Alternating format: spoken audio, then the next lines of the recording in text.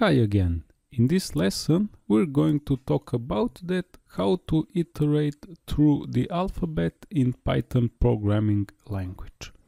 We can iterate through the lowercase or through the uppercase alphabet letters in Python programming language.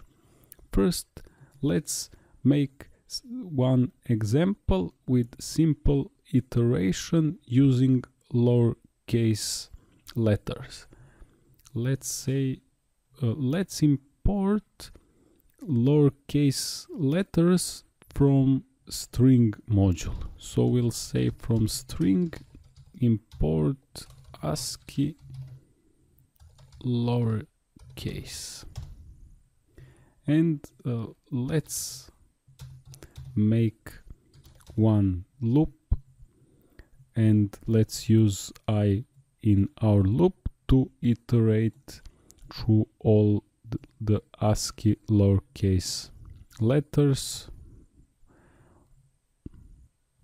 So we'll want to iterate all our alphabet lowercase letters, and let's do some simple thing. For example, let's print all those letters. You can use this iteration through the alphabet to do some other things into your program, but I'll make simple example with just printing that letters.